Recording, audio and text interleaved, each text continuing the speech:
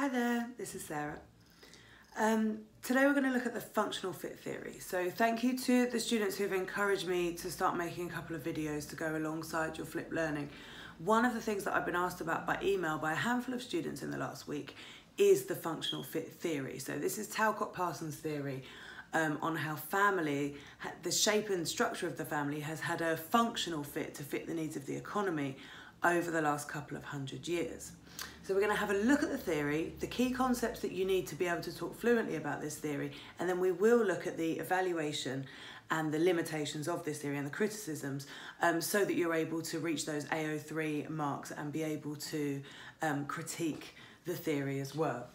But remember, before you want to be critiquing, you've got to be able to speak fluently using as much sociological language as possible about the theory and then analyse the impact of that theory before you move on to the criticisms, okay? And that's the way you're going to get the analysis and evaluation marks and reach that top mark band at A level.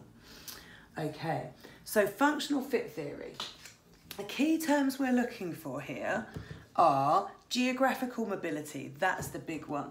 So Talcott-Parsons' theory is that the family over the last 200 years post-industrialisation and throughout the changes that have happened because of industrialisation, the family has undergone a functional fit where it's changed its shape to fit the needs of the economy. And one of the things that we need for a thriving economy is a workforce who are able to move around to where the work is. So we're going away from this agricultural extended family model where everyone's living in one house. The more people, the better, because everyone, the children, are economic assets. And we're moving to a more mobile and portable, small, isolated nuclear family, parents and children, or parents and child. So geographical mobility is what the family has needed to achieve, according to Talcott-Parsons. And the functional fit theory is how the family has really fitted into that economic function that society needs it to have. So we've gone from an extended family to a nuclear family, and Talcott-Parsons' argument is that historically this has been because families have needed to move around. And if you imagine trying to move your elderly parents, possibly your grandparents, your whole extended family, find somewhere to move to and find jobs for all of them in one location, that would be very challenging. Whereas if you are simply moving mum, dad, and two children to somewhere where one of those parents is, and historically that would have been the man, is able to find the work that they need to fulfill that economic function where they're able to bring resources into the family and be self-sufficient, so they are fulfilling their economic function, then they do need to be mobile enough. And Talcott-Parsons' argument is that the nuclear family provides that mobility. Now, Talcott-Parsons, very influential sociologist, looked a lot at the historical perspective of the family. However, we have got lots of studies, but two particular studies that we can use in order to critique or attack this theory. So one of them is Laslett.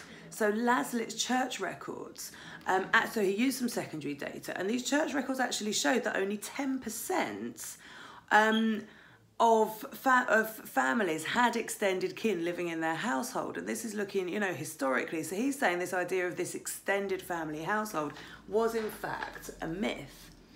And of course, one of our most well-known studies, Young and Wilmot, they looked at how the extended kin, that extended kin network is still really thriving in East London. And this was as recent as the 1970s. So that really attacked Parsons' idea that we've moved in this linear way away from the extended family, because actually Young and Wilmot studies found that the extended family was very much alive, at least in East London. One more evaluation that can be quite helpful if you're looking at the functional fit theory is that social change doesn't really happen in such a linear way. So Parsons has created this very simplistic model, this very linear and neat and tidy version of the family morphing from this extended network into the nuclear family. And a lot of sociologists would argue that the functional fit theory really, it's never that neat and tidy. Social change rarely happens in such a linear way.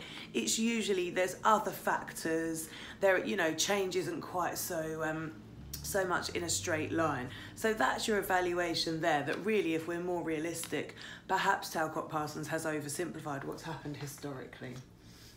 So that's the functional fit theory. Any questions, please do post below. Or if you're one of my students, open a class discussion on Google Classroom. I can input there and answer your questions, but also other students will have ways of breaking that down and answering your questions. So that's all from me until next time.